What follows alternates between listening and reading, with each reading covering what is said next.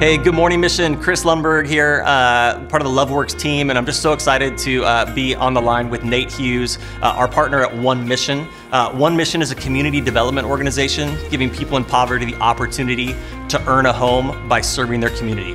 And Nate, just give me a quick rundown of what this last year has looked like, some of the challenges in regards to the COVID kind of environment we're in, and then just what you're excited about for the next season. Yeah, for sure.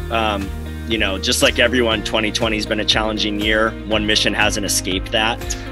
We've had to make some pretty significant reductions to staff and to our budgets, but all with keeping the field in mind, keeping the families that we serve in mind, and really trying to insulate them or protect them from feeling the effects. And that's one of the great things about being a community development organization is on the field, it's the families who are earning their hours, continuing the work, and we're able to accomplish our mission really without a lot of outside influence at a slower pace, of course.